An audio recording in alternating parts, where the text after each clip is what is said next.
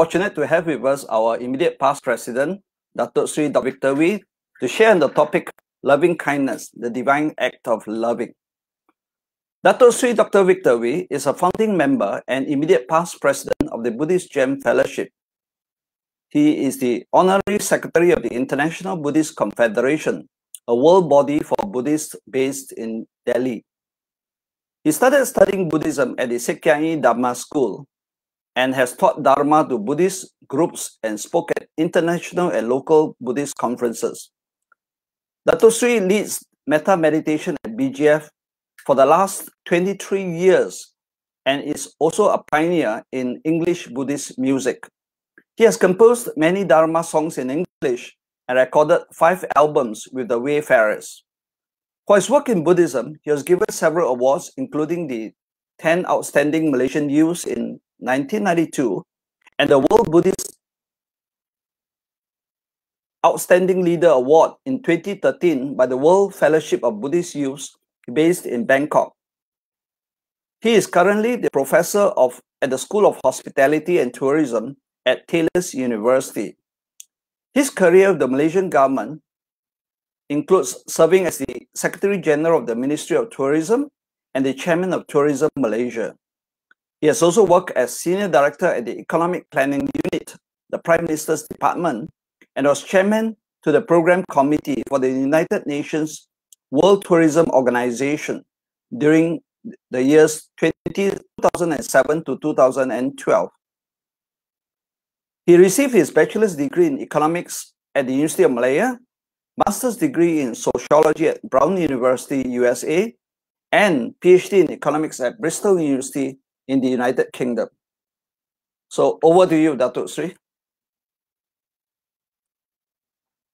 Thank you very much, Brother Bobby, for the very kind introduction.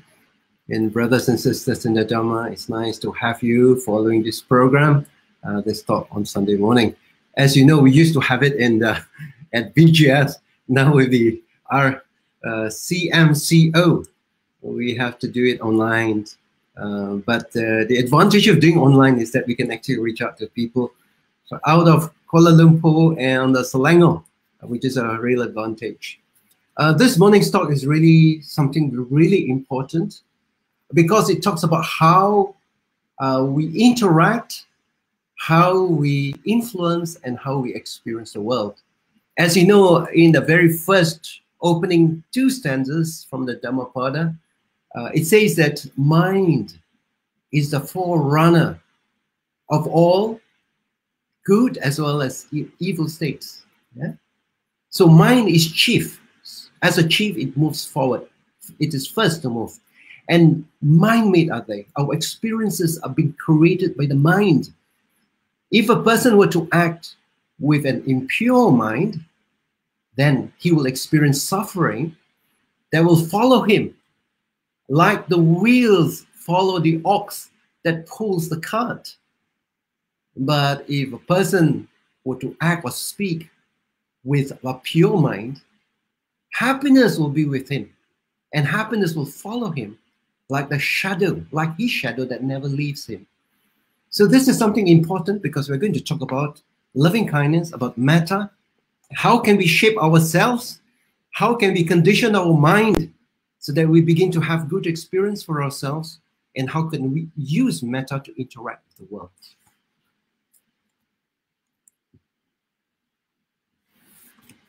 So this morning's talk is metta, the divine act of love.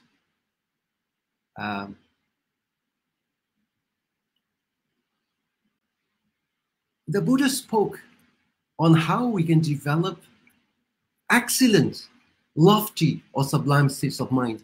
Our states of mind could actually rise up instead of being nitty-gritty, instead of dwelling in the past of grouses and unsatisfactory states, of being filled with frustration, of anger, of unhappiness. It is possible for us to elevate our mind. In fact, we can make our mind like the lofty, like Brahma. So the Buddha has introduced what we call the Brahma Viharas. And through this practice, we can almost keep our mind like the Brahma, Our mind could almost be godlike, or we could almost be like dwelling in divine abodes, right? So you don't have to, you can experience the heaven on earth, actually. Now, what is a Brahma Vihara? There are 4 aspects of Brahma Vihara, of this divine, universal, and unselfish love. You have loving kindness, which is called metta. Loving kindness is also universal friendliness. And, you have compassion, which is called karuna. So loving kindness, that you read it to all, that you have a mind of loving kindness. But when the person or when the being that you interact with is facing some difficulties and facing some suffering, then the other part of loving kindness becomes compassion. It becomes karuna. The third aspect is what we call sympathetic joy, or this is rejoicing in the happiness of others, or mudita. This is when we see success being achieved by other people. We, instead of begrudging that success, we rejoice. And this is called mudita, or sympathetic joy. And finally, to have a mind of equanimity, or upekkha, as we become more, as we grow in our wisdom, we realize that there are ups and downs in this world. And in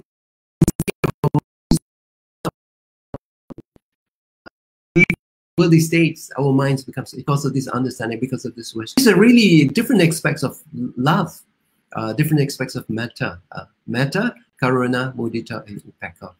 The Brahma, the Buddha called this Brahma Vihara, or divine abiding. And that is, if you can maintain any of these divine mental states for just a moment, and in that moment, you will live as the highest gods, as the Brahma Devas. Okay, so that is why it's called Brahma Vihara. Now, we have the potential to abide in these divine states by tapping the inner wealth within. And when we do this, this is more valuable than any other riches that we can have. Very often, our mind, if you don't pay attention to the mind tends to grovel down. It tends to go down. But it is possible to elevate our mind to experience the divine states, because this is something that is found within us. For instance, you may say, is it possible for me to have divine states? For instance, we can look at parents, for instance. Many of you are parents, and you practice a Brahma Vihara. So basically you have metta for your children, yeah? Just loving kindness for them. But if one of your child falls sick or is facing difficulty, then you have the feeling of compassion. You just want to help them out. You do not want them to suffer so much, yeah? And you try to see what you can do in order to elevate their suffering. And that's called compassion. That is when loving kindness turns into compassion. But when your child becomes very successful, maybe he performs very well in sports or in his scholastic achievements, you rejoice. You rejoice. If he's being honored, if he's has achieved success, you rejoice. And that is what we call mudita. And later on, when he grows up, and when he gets married and have his own children, you don't interfere with his family life. It's just like hands off, and this is what you call upekkha. You enjoy your grandchildren, but you do not get involved, trying to micromanage, how they raise their children. So this is what we call having 4 Brahma Viharas, which parents practice. I think all of us experience this to some way, some measure or other. Now, love doesn't have to depend on ideal circumstances. Very often, our love is almost transactional. That is, we give love, provided we receive love. It is like tit for tat or quid pro quo. But in the case of metta, it doesn't have to depend on ideal circumstances. We can learn how to recognize, to awaken, and to develop this potential until this potential naturally remains in the heart. So that is our goal. Because the Buddhist path is the path of cultivation, of development. So we are saying that we're not really completely satisfied with what we are right now. we would like to cultivate ourselves. And it is possible to awaken this potential within ourselves so that we can actually develop this loving potential so that it remains naturally in our hearts. So when we cultivate Brahma Viharas, we keep love in all our encounters. No matter whom you meet or how challenging the circumstances is, you maintain your loving kindness. There was a story during the Buddha's time about how there was this lady in this village, and she's well known for her generosity. Everybody praised this lady, for her composture, how she carries herself. But she has a servant, a maid, who feels that people are basically, overrating the mistress. So what the maid did one day was to wake up late. And of course, normally the maid would have to prepare everything. And when she wakes up late, the mistress was not happy. She was commenting, why are you late and all that. So, and every day something happens, the maid purposely do certain things and it becomes worse and worse. And eventually it was so bad that the mistress took some hot water and poured it over the maid. And the maid runs out and say, you see, everybody says that my mistress is wonderful, but look at her. I think many people are like that. If they have not been pressured, they are not put under stress, you may think that, oh, they're really nice and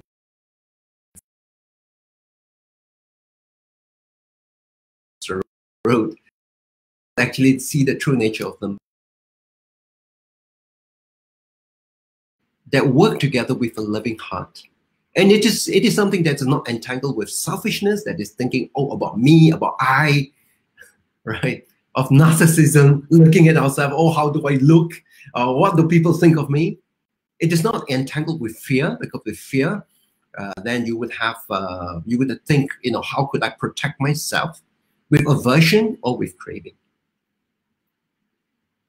And the practice of the 4 Brahma Viharas is considered by the Buddha as the greatest of all worldly merit.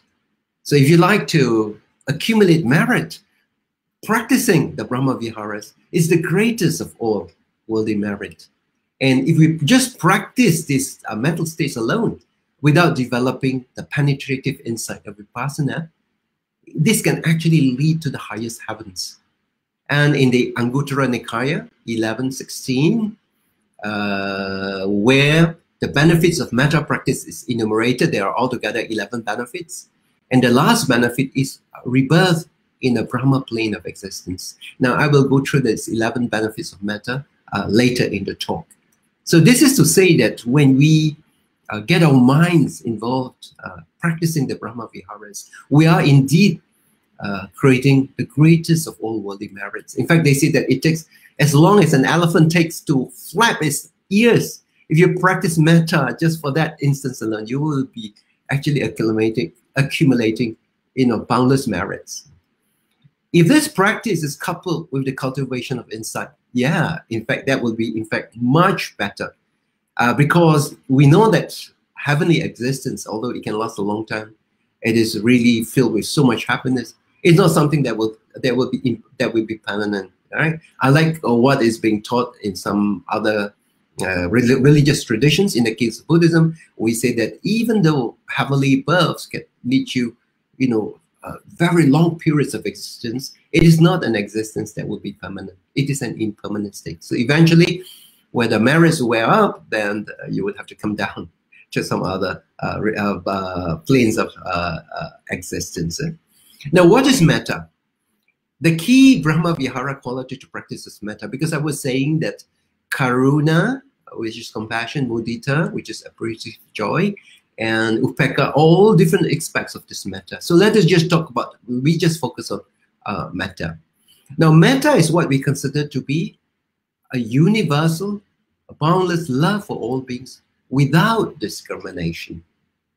It means that you have this universal friendliness to all beings. And you don't discriminate. You don't say, oh, this is close to me, that this belongs to me, and this is connected to me, and those are not connected to me. You don't have that discrimination. It is boundless. It is open. It is universal. Its natural function is to promote friendliness and the disappearance of ill will. And in fact, as an analogy, the Buddha have used the analogy of the mother with her only child. And you know, when the mother has an only child, only one child, she would in fact be prepared even to sacrifice her life for the sake of the child. She'll do everything for the child. Not because the child can do anything in return for her. It is just that she wants the child to be happy. She doesn't want the child to suffer. The happiness of the child is her own happiness. So this is the love of a mother for the child. And this is what we call the quality of metta, loving kindness. It's not transactional. It's not like how much the child could give her in return. And that is why she's given her love in a kind of a measured manner. It is not like that. Metta is like the love of the mother for the child. It is not transient love or romantic love. Romantic love is the two young people getting together, getting infatuated. In fact, I think the neuroscientist tells us that when people are romantically in love, they're like slightly mad because certain secretions in their brains will color the way they look at the world. You know, so they get a rosy picture of life.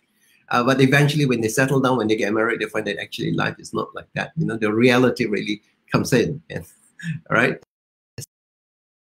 So in the romantic love, because romantic love is, they talk about everlasting love. Unfortunately, this love is not, and it is not a love that is bounded by ego. It is not centered by I. It's not the center of the love. Metta is a spiritual practice. It is also to uproot the illusion of isolation. We don't see ourselves as being separate from others. In fact, as we begin to cultivate ourselves, we begin to see ourselves interconnected with others. We begin to see all lives as being interconnected. This is what you call interdependent, you know. And this is the way we begin to look at things. We don't see ourselves as the center of the world, center of the universe, and everything goes around us. This is not the way things really are. We rise above that and begin to see how everything is interconnected. Metta is the practice of friendliness, of peace, of wishing good health to others and ourselves. And there is no attachment or no egotism. And it is a mind that is ready to forgive, or the mind which is ready to ask for forgiveness. And forgiveness is important because when we are proud, when we are conceited, we do not want to forgive. Yeah? We do not want to ask for forgiveness, and we do not want to forgive. But a loving mind is a mind that is always ready to forgive, because we also realize that we have failings, and so when others have their failings, we're prepared to forgive them. And we are also prepared to ask for forgiveness. And through the practice of metta, we find a reservoir of happiness within. The happiness itself could be generated within. And from this, our good thoughts will flow to others. So in today's morning talk, we would just do a little bit of exercise on how we can generate and how can we get in touch with this happiness that lies within us. Now, metta has some enemies as well. One is what we call enemy within. Have you heard about what we call by enemy within? Enemy within is called lust. It is lust. Huh? And in order to overcome lust, in the Satipatthana Sutta, that is found in the Digha Nikaya, Sutta 22, or the Majjhima Nikaya. Majjhima Nikaya is the middle length sayings of the Buddha. Sutta number 10, there are remedies on how we can contemplate all the ugliness of the mind. I think in the Visuddhimagga, which is the path of purification, written by, it's a commentary by Buddha Gosha. He mentioned about how there was this young man on the auspicious day, like today, new moon or a full moon. He went to the temple with the intention to practice metta meditation. So he has taken his 8 precepts and all that, all dressed in white, and taken his bath and taken his precepts and all that, and he sat down in meditation. But obviously his meditation teacher has not given him a proper subject. So when he thinks about, oh, I need to send loving kindness, he begins to think, who can I send it to? And then says, oh, maybe tonight I'll send my loving kindness to my wife.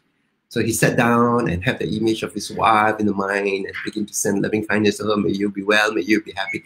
And as he began to contemplate more and more and more on his wife, from loving kindness, they begin to change character. Yeah? from loving kindness, from metta, it becomes lust. And apparently, this young man was so taken up by lust, he was being fired by lust, that he wanted to go out of the place that he was in. And he couldn't find a door. He was so inflamed with passion that he was banging against the wall. So this is actually mentioned in the Visuddhimagga, which means to say that although sending loving kindness to somebody whom we are very connected to, romantically connected to, we must actually be careful, because eventually that, instead of metta, it may actually turn into lust. And there are, in the English language, there are three different varieties of love. I once had a teacher who was giving a talk in a hall, and one young man stood up. This was at the university, asking, "Oh, Venerable Sir, you talk about love, you talk about lust, platonic love, and universal friendliness. Can you try to demonstrate what it is?" So this teacher was saying, "Okay, can you look around the hall and see the prettiest girl in this hall?" And of course, he found his candidate. And the teacher says, "Have you seen her?" He says, "Yes." And he says, "Now can you look at her again?" So this time around, don't have to look around. You just know where she is and look at her for the second time. And then he says, "Have you seen her?" "Yes." And says, "Can you turn around and look at her for the third time?" And he looked at her for the third time. He says, "Okay, if you want to know what lust, platonic love, and universal friendliness is, the first time when you look at her, that was universal friendliness. The second time is what you call platonic love. And the third time is called lust." Well, this is a kind of a joke in order to demonstrate the situation. But this is only to say that sometimes how, the love that we experience can actually change character. Platonic love is the kind of love that we have for friends. It is not sensual love, it's just the love that we have among friends. And so the enemy outside is called ill will, anger, or hatred. So these are the enemies of metta.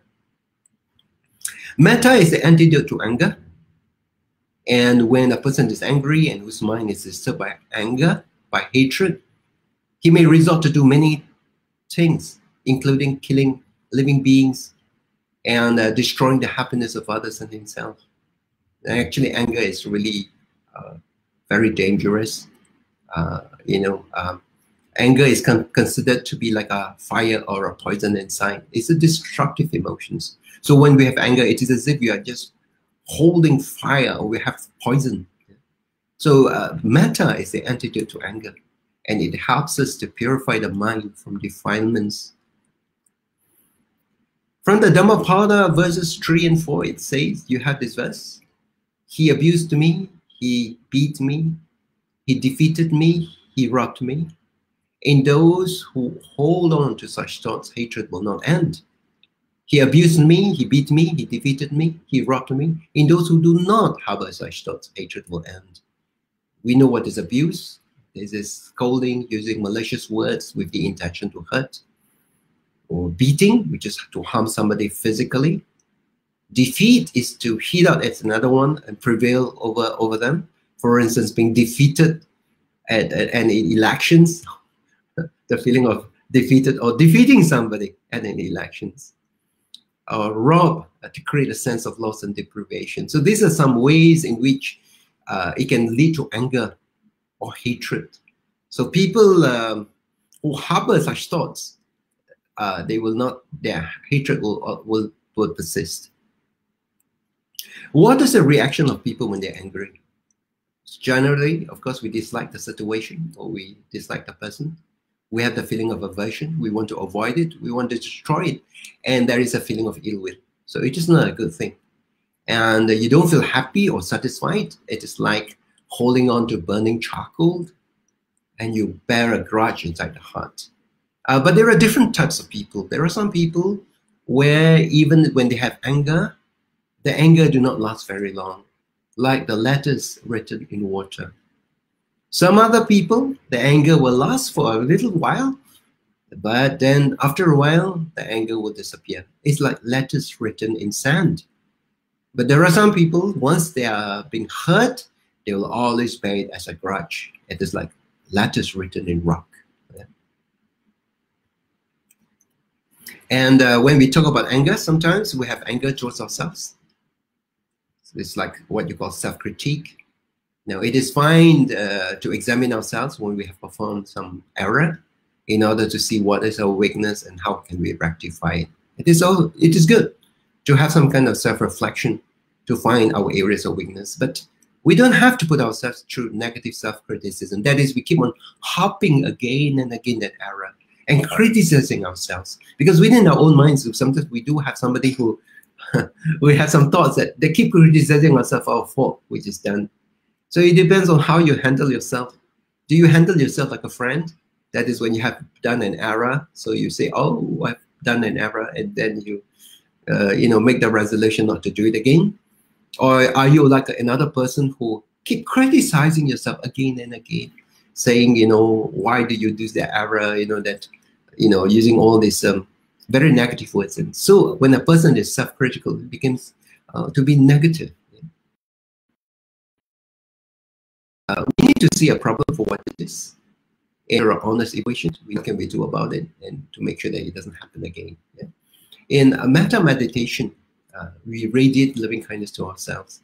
So when we practice metta, we regard ourselves as a friend. You start off with your friend. Actually, in metta, we treat ourselves like a vessel of love and kindness.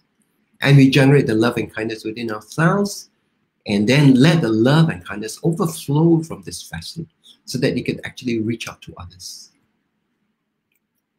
And how about anger towards others? Often it is hard to let go of anger. Some people like to keep the grudge in their heart and feel miserable about it because they do not want to forgive. Because they feel, oh, when I forgive, it is as if I'm losing something. So I just want to hold on to the grudge. And also sometimes people who are closest to us are the people that we are most unhappy with. We are most critical about them, right? And this is when sometimes children find their parents almost too critical. And there is cases of children feeling depressed, having to go to psychiatrists, and even some children committing suicide because parents have raised the standard so high that the children feel that they're not able ever to achieve them. And also the feeling of self-importance. Sometimes people have this self-importance. Oh, how could you do this to me? And so they have the anger towards others. Can we learn how to forgive? Can we open up our hearts and let go?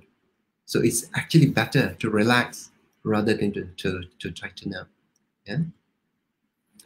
In the Anguttara Nikaya, this Anguttara is the numbered sayings of the Buddha, 760.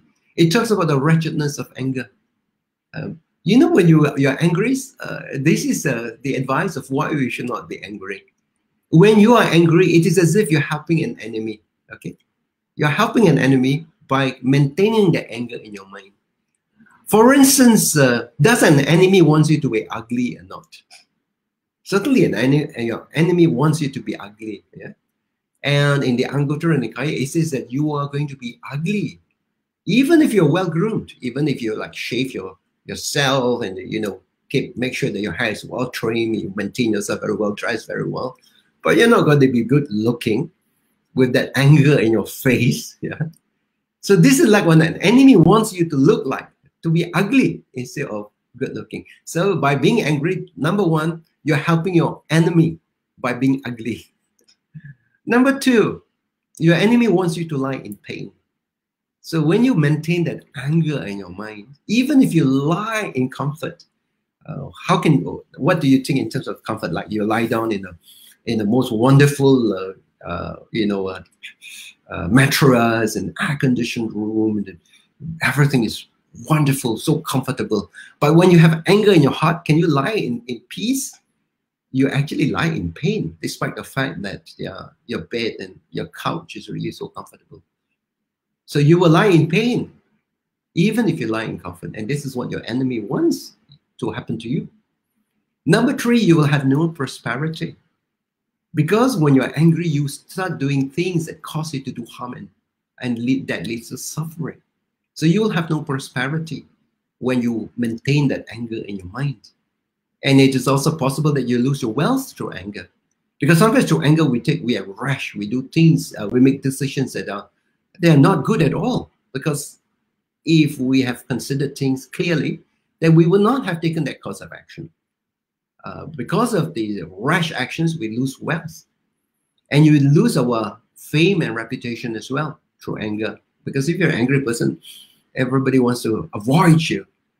You know that actually in the world sometimes there are certain personalities that are not that are not loved in many places in the world. I think some of you would know. You're just keeping in touch with what is happening in the world these days. And you also lose your friends, your companions and relatives. Because if you have the angry person, if they see you coming, they'll just want to run away. They do not want to interact with you, because when they interact with you, you'll just be complaining, and you just be pouring out your anger. So you lose friends, companions, and relationship.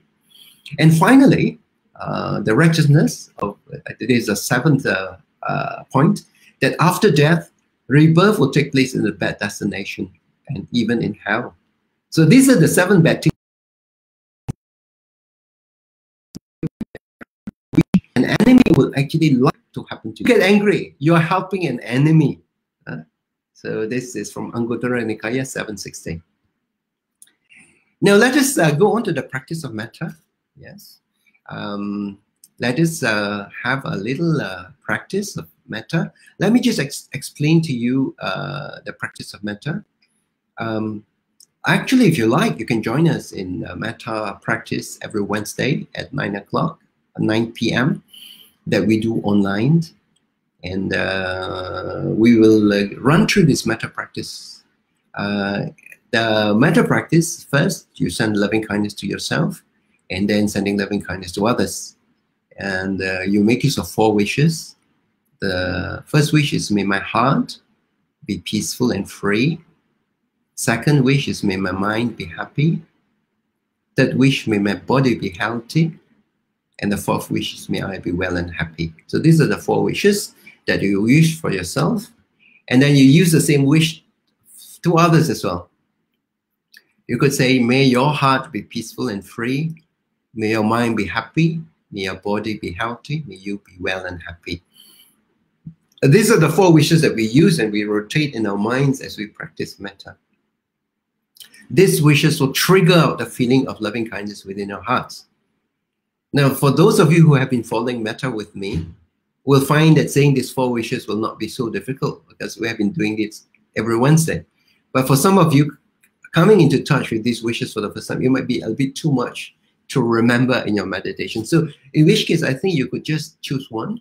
You can say like, may my heart be peaceful and free, or may I be well and happy. Okay. So what we will do now is we just spend a few minutes in loving kindness metta, and then what we do is sit in a comfortable position with your back straight. Okay. And right now, just take a few deep breaths in order to bring your mind to a state of balance. Just observe your breath as you breathe in and out.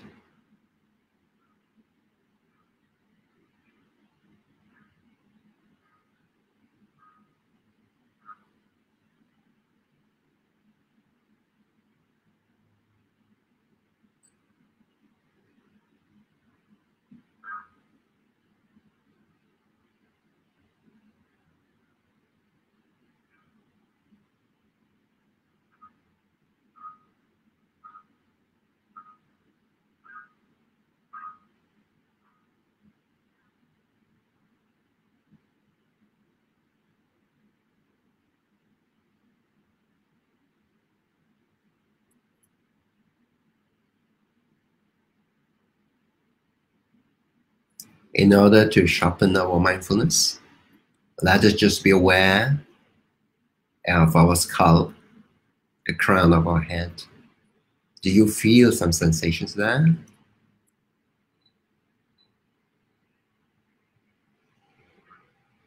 Can you bring a smile to your scalp?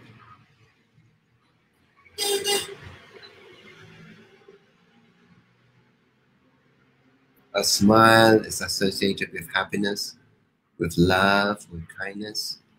Bring a smile to your scalp.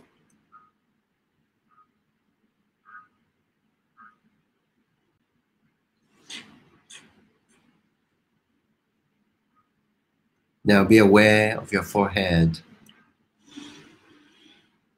You feel some sensations on your forehead. Bring a smile to your forehead.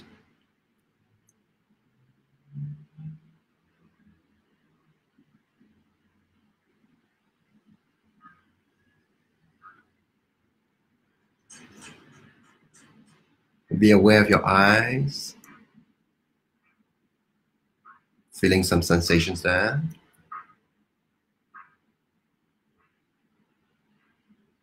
Bring a smile to your eyes.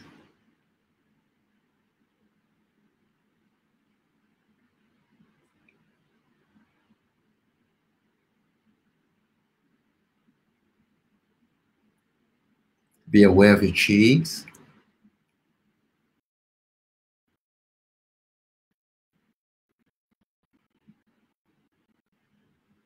Smile to your cheeks.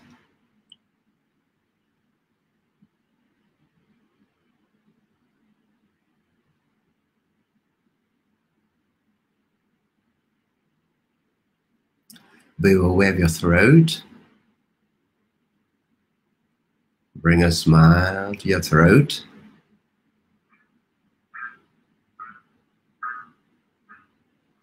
And your shoulders.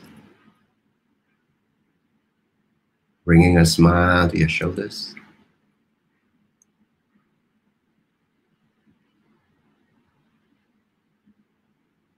And your arms right down to your palms and your fingers. Just be aware of your entire arm. And bring a smile to your arms. Bring the relaxation, the love, the kindness down your arms.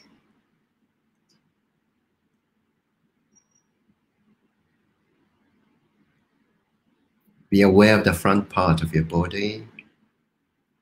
As you breathe in and out, you will feel some sensations in the front part of your body.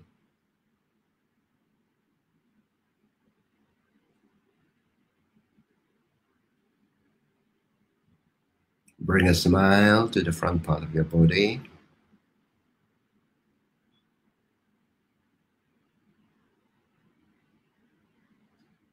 Now to the back part of your body.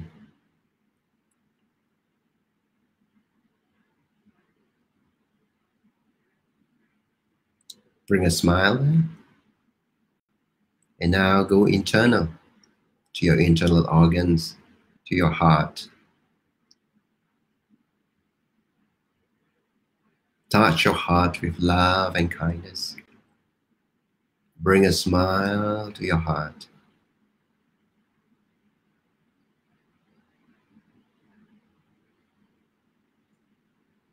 And let the love and kindness from your heart goes to your lungs. And goes to the other organs in your body.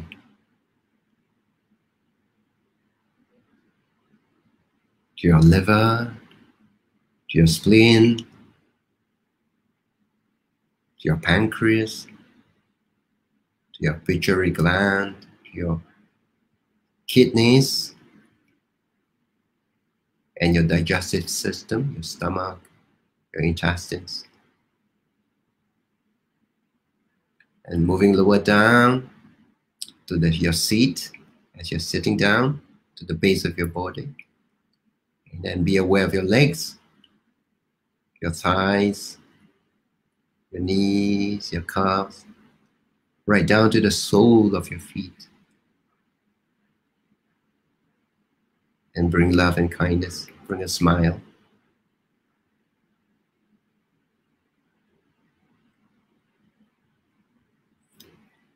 Now let us send love and kindness first to ourselves.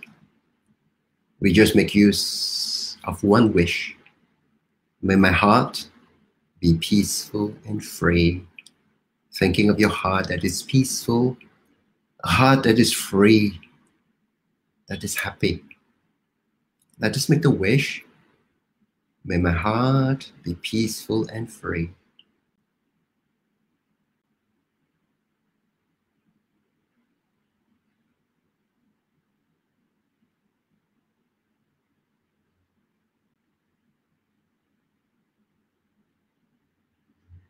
Just keep making the wish, running the wish in your mind. May my heart be peaceful and free.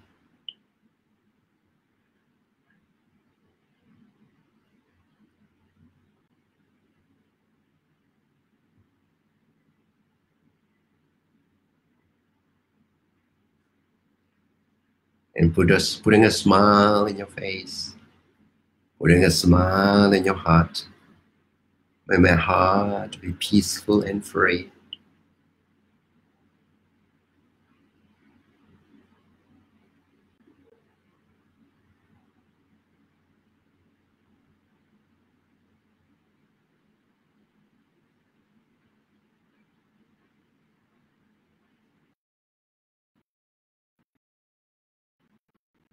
So now you become a vessel of love and kindness. And now let us send a thought of loving kindness to someone else. Think of someone whom you have high regards, or who is connected to you. Could be a friend, could be a parent, could be a mentor, could be a teacher. Just somebody in your mind. Could be even your brother or sister. But better to choose somebody of your same gender. Now, if you are sending loving kindness to your teacher, you just imagine that your teacher is in your mind, and you speak to your teacher from your heart. You say, "Teacher, may your heart be peaceful and free. May you be well and happy."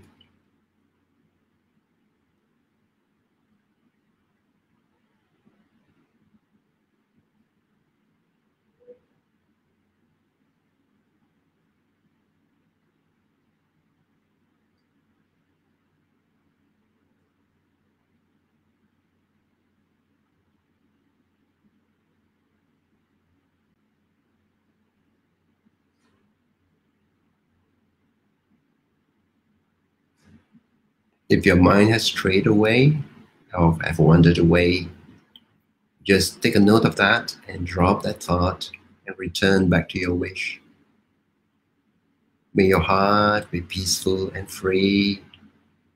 May you be well and happy. And say this with a smile in your heart.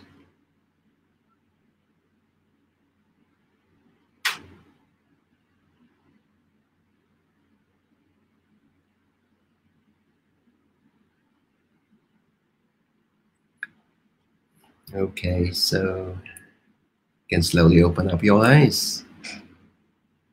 So that is an example of how we do loving kindness meditation. But of course, in our Wednesday practice, we go through the 4 wishes. And there are many more people that we send loving kindness to. It's a complete meditation, okay? So we make use of the wish, first to ourselves. May my heart be peaceful and free. May my mind be happy. May my body be healthy. May I be well and happy. And metta to others. May your heart be peaceful and free. May your mind be happy. May your body be healthy. May you be well and happy. Now, at first, it might sound, it is a bit hard going if you're not used to this method of meditation. But after a while, just saying these wishes itself will trigger that happiness within our mind. So we're conditioning our mind for the happiness and peace. Okay? So this is a good meditation for us to have. And the idea of sending first meditation to ourselves and then to others is to remove the barriers between people. Just as I want happiness and to avoid suffering, also I do other beings. They also want to be happy, and they also want to avoid suffering. All right. And in selecting people for our metta practice, we practice from the easiest, the people whom we have closest connection with, and then eventually move on to neutral beings, and then later on, when our practice becomes really good, then we can actually go to people whom we do not really like so much. And so we begin with people that is liked, that is admired and respected, and also a dearly beloved companion, but not somebody that you are attracted to because of the problems that I mentioned earlier. And then when we move to the neutral person, you begin to think of a neutral person as a very dear person. And then eventually when you move over to the enemy, you think of the enemy as being neutral, okay?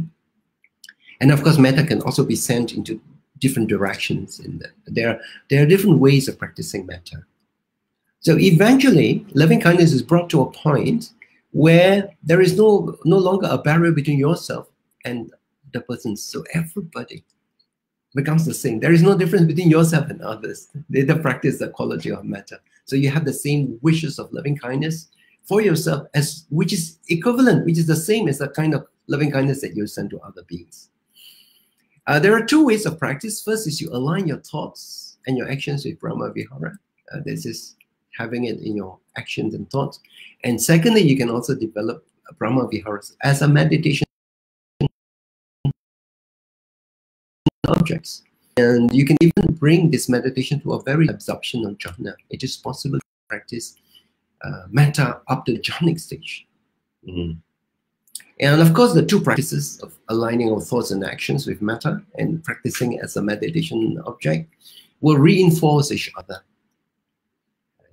So you will find that the mind will have less resentment, less tension, less irritable. The mind actually becomes happy. When the mind becomes happy, the experiences that you get will also be happy. So the cultivation of states in meditation will make the four Brahma Viharas become more spontaneous and more established in the mind. So your mind becomes almost like a divine abiding. And of course, close to the idea of metta is what we call empathy. Empathy is being able to put yourself in another person's shoes and to understand what that person might be thinking. So as you develop our loving kindness, our capacity for empathy also increases. And actually, our mind is wired to show empathy. And we feel the pain of the persons that we love, like the pain that the mother feels for the child. Now, I grew up in a family where my mother is a strict parent. My father will not lay any finger on us. Right? Mother has to raise 6 children, and she has to do everything herself. So sometimes as little kids, we were sometimes not so obedient. We were a bit naughty. And she will shout out her warning. And after 3 warnings, she will come with the cane. So sometimes as little kids, sometimes we feel the cane from the mother in order to discipline us. Of course, these days, using a cane is not fashionable. This is not the way to raise kids. But this traditionally, that's how kids are raised, and we turn out to be okay. But when the mother uses a cane, I remember one day the mother was speaking to a friend. She says that when she uses a cane for the child, she feels as if her flesh is being cut. So this is to say, this is why we say empathy. You feel when you love a person, when the person that you love, you begin to feel the pain of the person, and you begin to develop empathy. So when we develop loving kindness, your compassion, your altruistic joy will also increase. Yeah? We begin to perceive the person to be more like us, and we can empathize with the person. And the reflection of empathy is just like you reflect the person. This is for a person who is just like starting out, and it is also that's a reflection that we can also have, that the person is just like me. He's got a body and mind just like me, right? Actually, if the world leaders were to think like this, we will have very much less problems in this world. It's only that they begin to think that people in the other country are completely different from us, and they are special. Yeah. But if they begin to have empathy, they say, the other persons are just like me. They have bodies and mind just like me. Just like me, the body is subject to sickness, will go old and pass away one day. And he needs food to eat, water to drink, and the air to breathe. And he has feelings. He has emotions and thoughts just like me. Just like me, he wants to be healthy. He wants to be valued and loved. And he wants to be happy just like me. So when we have this kind of reflections, it helps us to develop our empathy for others. And we are able to empathize, put ourselves in the other people's shoes, and almost be able to second guess what they are thinking, how they're feeling. There are benefits of metta. Let me go through the benefits of metta. The Buddha says in Iti Vuttaka, Sutta number 27, bhikkhus, because the Buddha was addressing to monks, it says whatever kinds of worldly merits there are, whatever types of worldly merits there are in this world, they are not worth 1/16th part of loving kindness. Of loving kindness that is shining, beaming, and radiant, coming out from the heart. Loving kindness excels all these other worldly merits. So this practice of loving kindness will bring you merits 16 times more than whatever worldly merit that you might accumulate. All right. So this is the advice from the Buddha, which shows how highly the Buddha thinks about the practice of loving kindness. And also, there was in a sutra, the Buddha mentioned about the 11 benefits of metta. 1, 3 is about sleeping. You sleep in comfort. You wake up in comfort, and you don't have nightmares in your sleep. And as far as other people are concerned, other human beings will like you. You are dear to human beings. Also, the non-human beings will also like you. So you are dear to non-human beings as well. And the devas will guide you. And if you have practiced metta to a deep state, like to the state of jhana, even the fire, poison, and weapons cannot harm you. The practice of metta will condition the mind, will prepare the mind for meditation. So if you have your meditation practices, you will find that you can concentrate faster if you have the basis of loving kindness practice. And your face will become more serene, more lovely to look at. So radiant, so serene. And the last two is about passing away. Number 10 is at death. This is something that all of us will have to pass, will come through one day. At death, the mind will be peaceful. And when it comes to rebirth, a person who practices metta will be reborn in the Brahma worlds, that is of high divinity. So these are the 11 benefits of metta that was mentioned by the Buddha. Besides the Buddha, there was also a recommendation from the American Heart Society. Can you imagine that loving kindness meditation has now become so popular in the West that now the American Heart Society in the year 2020, this year, they have released a poster on loving kindness, and there you could see the poster. Because they have, through research, they found that metta has positive effects on the heart, on stress management and hypertension, helps you to sleep better, helps you to feel more balanced and connected. So they have recognized the benefit of metta and now trying to promote the practice of metta amongst the American public. And the method which they propose, if you can see the poster, number 1, number 2, number 3, number 4, number 5, number 6, is exactly coinciding with the Buddhist metta meditation. Right?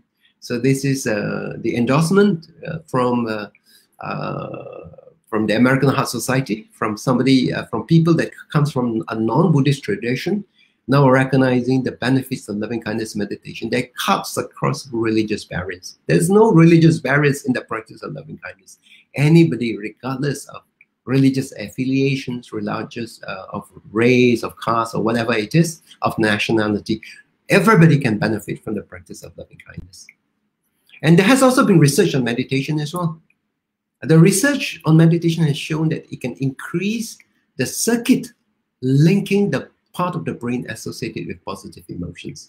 You know, if the mind is negative all the time, you are actually strengthening the link of the negative part. So the negative part of your brains will connect the negative part of your brain cells, and therefore you continue to experience negative feelings of stress, of tension. But if you begin to practice loving kindness meditation, another part of your brain becomes activated. And this part, your circuit for the positive parts will actually be stronger. And that is why when a person practices metta, loving kindness meditation, They begin to have more and more positive emotions. They begin to see things change for them. And other people will also say, hey, how come you look so different now? You look so radiant. You look so peaceful, so happy. What happened? What happened to you? It is through the practice of metta, but it is not just something that just comes from a book or something like that. This has been found from research. They found that the part of the brain, the circuit that links to the part of the brain for the positive emotions have been strengthened. There is this professor, Richard Davidson, I think from the University of Wisconsin. He has, earlier in his research, had been focusing a lot on negative emotions like stress and in America, they like talking about stress and or negative emotions, what the impact of negative emotions on the body and all that. And one day, Professor Richard Davidson met up with the Dalai Lama, who suggested to him, why don't you do your research on positive emotions instead? Yeah. So he did his research. And one of the research that was done, one whole body of research, was that when a person gets training in compassionate meditation, which is also similar to metta meditation, if you do it for 30 minutes daily for 2 weeks, you can actually develop a healthy mind. Repeated meditation practice, you can rewire the brain and sensitivity.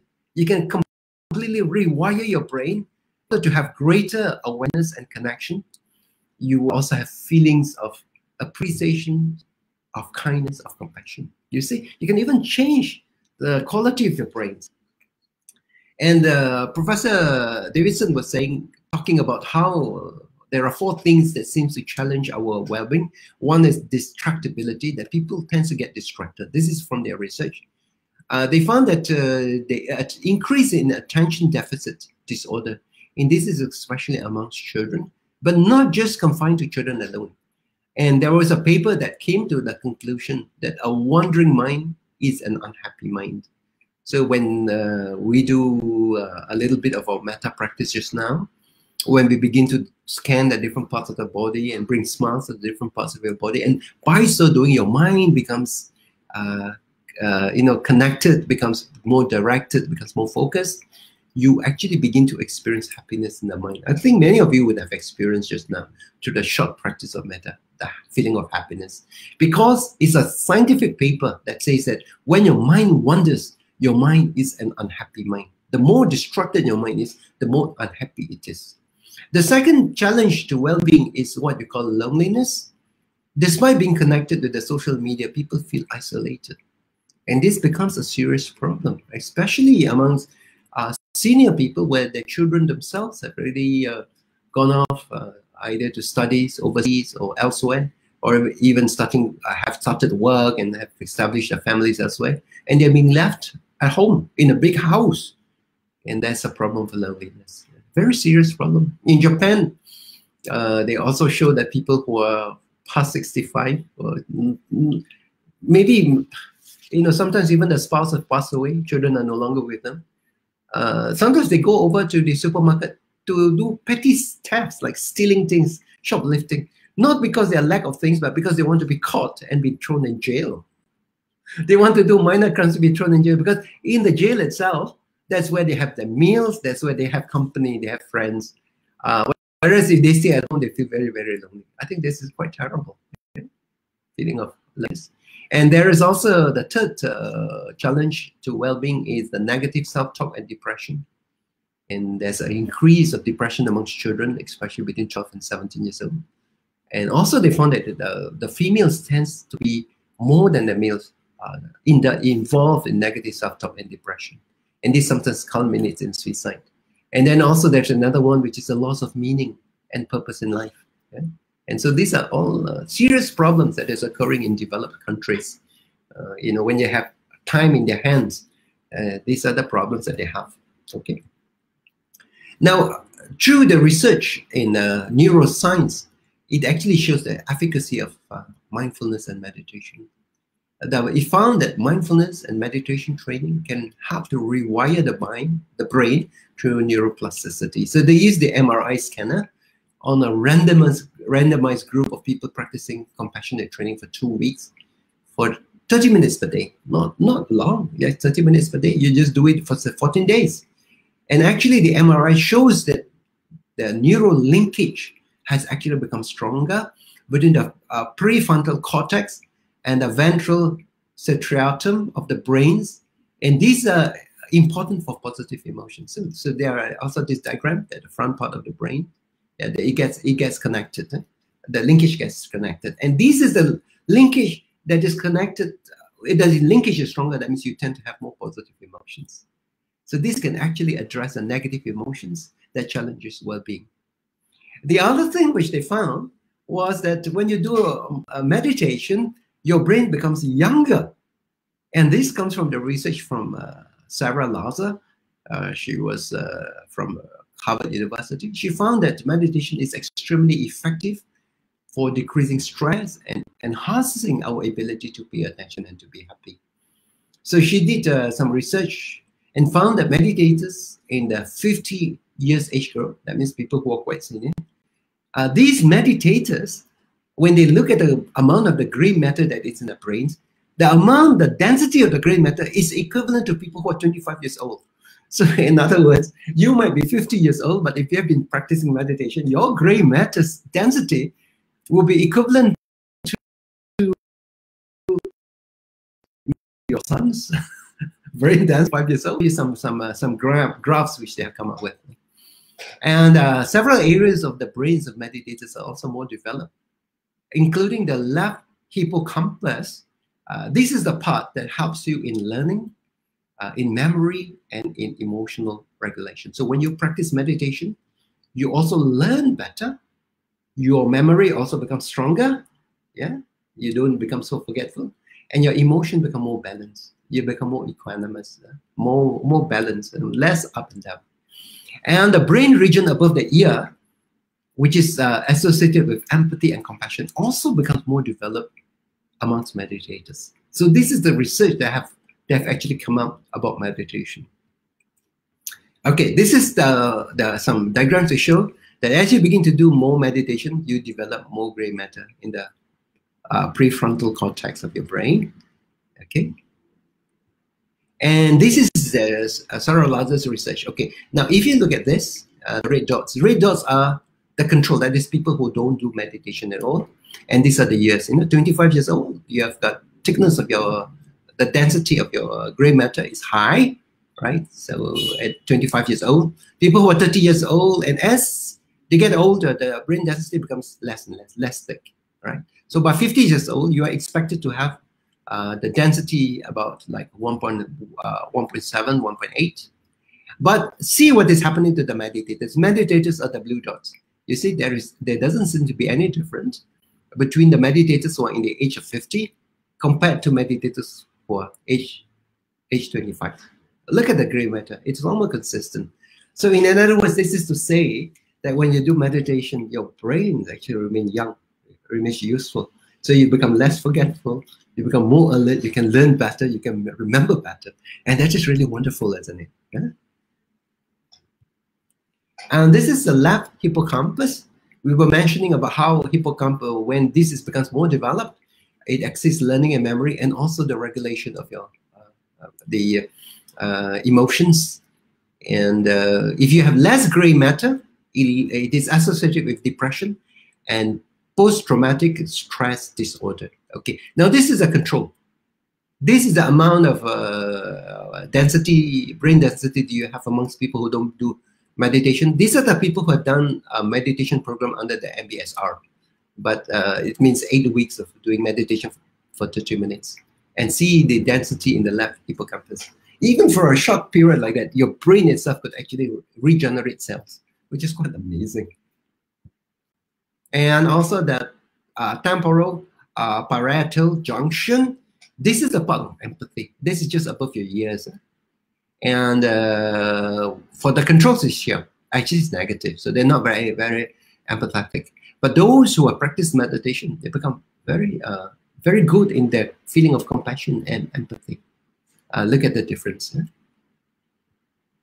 Okay, so this is only to say that even as we talk about the blessings of doing metta, the benefits of it, And the advice that the Buddha has given on how metta itself, the practice of the Brahma Viharas, brings tremendous merits to us.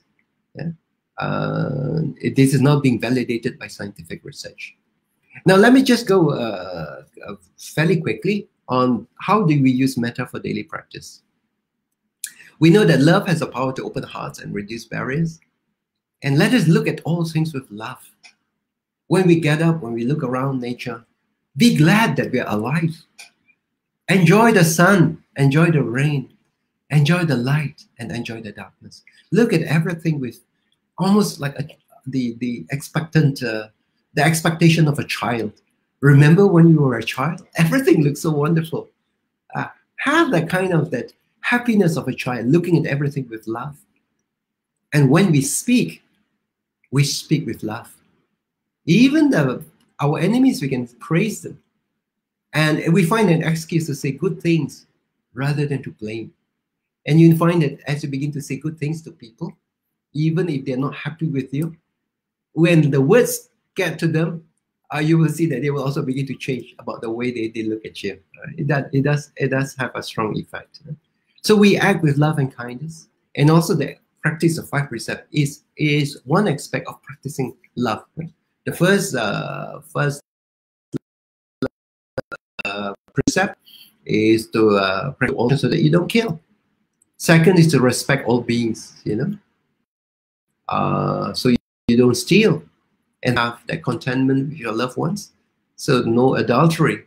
Fourth is talking with truth, saying things that are beneficial and timely, that maybe uplift the hearts, make people happy. But it must be truthful and it must be suitable to the situation. And also, when we react with others, please react with kindness and with love. Use kindness and love as a way of interacting with others. At your mind level, you wish, may you be well, may you be happy as you interact. And you send out good thoughts, vibrations, and even the plants and animals can sense them. There are some research, I think, about plants, tomato plants. They have two patches of tomato. One part they play music and they have good thoughts, and the tomato seems to grow very well. Another part they think of pulling out the plants, and the tomatoes are not growing well and they look withered. So apparently even plants can sense our mental vibrations. There's some research, but I do not know whether those research have been validated, but it's quite interesting. But certainly animals can sense us. Yeah. So have good thoughts. Our environment can sense us when we have good thoughts. Learn to love yourself. Yes. Learn to love yourself. Be mindful of your actions. Be mindful of your speech and thoughts. And don't overindulge in your senses. Even if you want to enjoy, don't enjoy so much that it makes you sick. Learn to love yourself. Be mindful. And then send out your love to all beings, humans as well as non-humans. This is part of the Buddhist tradition. After doing something meritorious, we always share merits. Metta is also loving acceptance. That means we become non-judgmental. Yeah? We have an open acceptance to people on the present moment. We recognize people for their strength as well as their weakness, and we accept them without value judgment. And people feel comfortable for us if we have this kind of attitude. Recognize a person for his Buddha nature, that even the person who doesn't seem to do very well at all, inside him has a potential for Buddhahood. He's got a Buddha nature. All right? So it is a good practice to have to think like that. I can give one example. There was one story about this monk who was doing his chanting in a monastery. And when he was doing his chanting, a thief came in, armed with a knife and all that. But the thief didn't distract the monk at all. The monk continued chanting. And the thief will start looking for things and saw some money, some money inside the drawer. And as the thief was taking the money, the monk shouted to the thief, "Don't take everything because I have to pay taxes." I think this is in Japan. The monks also have to pay taxes. And after the thief left some behind, and just before he was leaving the monastery, the monk says, "After you have taken something, what must you say?" So the thief says, "Oh, thank you." Okay. And the monk continued chanting. Now, a few days later, the thief was caught. And then among some of the people whom he stole with was actually at his monastery. So this monk was called forward to say, as one of these, to give his testimony. And he says that he considered this man not a thief, because the thief, he's given permission for the thief to take the money, and the thief also said thank you. So after a short imprisonment, this thief came back to the monastery and actually became a disciple of the monk. This is quite tremendous, a story of how when you practice kindness, a person sometimes become a thief because of needs. Sometimes he has to feed his family. Yeah? But suddenly somebody recognized something beautiful inside him.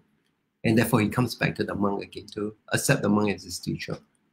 A second person that I like to talk about is Catherine.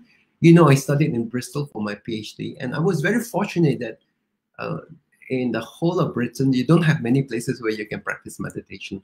So in Catherine's house, they have a small meditation group, and we meet in the house every Wednesday. And sometimes I can even walk from where I was staying to Catherine's house. But Catherine is a very fiery English lady, very fiery, red hair, very fiery. And she loves her father, whom she had so much admiration for, but she doesn't like the mother because the mother seems to irritate her so much. But later on, the father died with the mother. And she also began to realize maybe she should actually reconcile and maybe, begin to reconcile with the mother, because she's the only parent that was left for her. Catherine is single, actually. Then one day when we went to her house for practice, Catherine was happy. She was very elated. And she says, you know what? My mother has given to me for Christmas. She has given me a beautiful Buddha image. So apparently the mother managed to find a beautiful Buddha image. The mother was not even a Buddhist at all. But knowing that Catherine was attracted to Buddhism, got her a beautiful Buddha image. I thought that was a very beautiful story. Okay? So these are examples on how when we begin to practice loving kindness and metta, how things can actually change. So having the loving acceptance of the present moment and using the energy of mindfulness to experience fear, pain, grief, anger, sadness, separation, frustration, and happiness. It doesn't mean that when you practice metta that everything is going to be perfectly happy. But sometimes even when negative things happen to you, you can also use mindfulness in order to experience the unhappy occurrence. And it is important for us to touch the seeds of peace inside. And this is what I learned from Venerable Thich Nhat Hanh. We have the seeds of love, of peace inside us. Touch that inside. Don't touch the seeds of war, of pain, of despair that's also inside us. Touch the happy seeds, seeds of love, seeds of peace within us, even when we experience unhappy occurrences. And when we are anxious, recognize the anxiety in the mind. Recognize that it is actually natural and radiate loving kindness to it. And when the anger arises, it is natural to feel uneasy when anger arises. So instead of fighting or denying, you just recognize anger. And this is a very powerful technique of being mindful of your mental state. Very often when we are angry, the anger pulls us along. We get dragged into a hole, almost like beyond our control. But if you practice mindfulness, you can almost like delink from that, almost like stand aside and watch the mental state of anger. And when you recognize it, you are no longer subject to be pulled by that anger. You seem to have some kind of independence, the ability to act separate from that anger. So then it is possible to have loving kindness. Oh, loving kindness occurs twice here. Having loving kindness to that anger. There was a case of mentioned by Venerable Thich Nhat Hanh about how when he was a young Vietnamese monk, he had a small team of monks working with him. This was during the Vietnam War, right? And he was in Saigon. And there was this, one of his disciples, a Vietnamese monk, was walking in the streets of Saigon, and then he felt something wet on top of his head. And then when he looked up and felt it, he knew that it was a spittle. An American soldier was standing on the truck and had just spat on the head of the monk, and this American soldier was laughing at him. And that actually infuriated him so much. He was so angry that when he spoke with Venerable Thich Nhat Hanh, he says that he wanted to stop becoming a monk. He wants to disrobe. He wants to join the Viet Cong in order to kill the Americans. You know, that kind of anger that people have when somebody does this to us. But Venerable Thich Nhat Hanh was saying to him that actually when you look at this monk also doesn't want to be in Saigon. He wants to be in his family in America. He wants to actually enjoy with the family. Why does he want to come over to Saigon to fight a war that's not his? And with the risk of him being maimed or being killed. And when the young Vietnamese monk begin to realize that these US soldiers that just spat on him is no different from him. They are both human beings wanting the same thing, wanting the same happiness. From that anger, it changed into compassion. And this Vietnamese monk, young Vietnamese monk, didn't disrobe. In fact, what he did was he went on cycling to villages to help the villages that was devastated by the Vietnam War. This was a painful history during the Vietnam War. But I think the good story here is that how, when we begin to have love and kindness, our reaction is completely different compared to when we begin to have anger. And how that anger itself could turn into compassion once we begin to completely different point of view. When we have anger, Venerable Thich Nhat Hanh says it's like holding a child. Like holding a child. He says, water the good seeds in us. And when we water the good seeds, it gives us the capacity to handle the anger that arises within us. And we need the energy of mindfulness to embrace the anger, like the way a mother holds a child. You know, when a child is irritated, and when we hold the child and breathe in and out calmly and encourage the child to do the same, the child will come down. So that is the same with our anger as well. We embrace our anger, be mindful, and we breathe in calmly, like what we did just now during our meditation. Breathe in calmly, and our anger will come down, like the way the child will come down. So we must be open to tensions and mental states as they arise. But we must also have the attitude of forgiving, of softening, of allowing, of relaxing, and not of pushing away, not clinging. So we open the heart instead of closing the heart. Because when we begin to push states, mental states that we like, it actually becomes stronger and it begins to grab us. It begins to cling on us. So, but if we have the attitude of being watching it, of forgiving, of softening, of allowing, of relaxing, then we are no longer choked with anger, no longer choked with jealousy or vengeance. It is the kind of loving acceptance that clears our heart from being clogged. And about metta meditation, metta in daily life, apply metta in whatever we do. When like eating, chewing, bathing, walking, waiting. We have these days waiting, people will use their handphone. You use your handphone to check your WhatsApp. But actually, you should actually use more metta. So when you have a metta, and in all the activities that we do, your mind itself will be filled with loving kindness. So even if you don't have time to sit down for meditation, just observe how many times your mind is on metta and for how long. And whatever situation that you meet, let metta be your guide. Yeah. And especially when you're talking to an angry person, it is so easy to be reactive to his anger. Take note of his anger and radiate loving kindness to him. And soften your face, soften your thoughts with metta. Make it the first thought and the last thought of the day. So maybe in closing, let me just share a little story that was told to us by Ajahn Brahm. He has a devotee in Perth who has been working on a contract for many, many months because this client in London is so difficult, so nitty-gritty. So she had to fly in order to finalize the contract. She had to fly all the way from Perth to London. So it was a very long trip. And when she arrived in London, everybody was saying, wow, the boss is very nasty. Everybody's terrified of him. He's very difficult to work with. And when she landed in the office, she came early, earlier than the appointed time.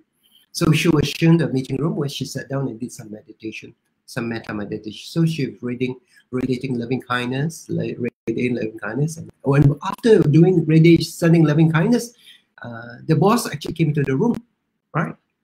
And when the boss saw her doing meditation, look at her, and she opened her eyes and looked at like him. The first thing that struck her about the boss was that he got beautiful blue eyes.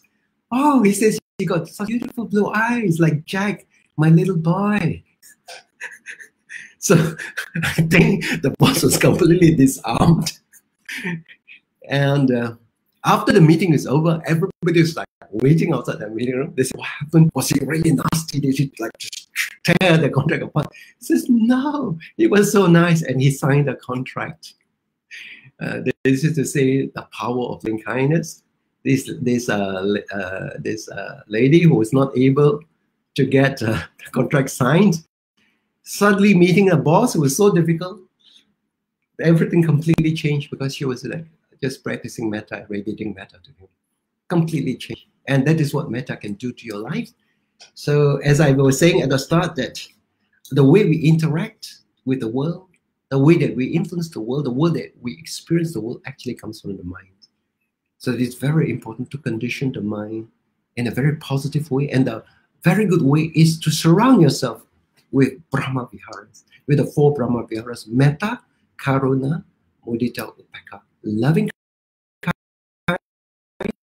compassion, appreciative joy, and so with that, I end this talk. So I think we have time for question and answer. Thank you, Datuk Sri, for the very well-researched talk on metta. Datuk Sri is truly an authority on metta. I see research from scientific angles, from the his own practice for the past 23 years in leading metta in BGF.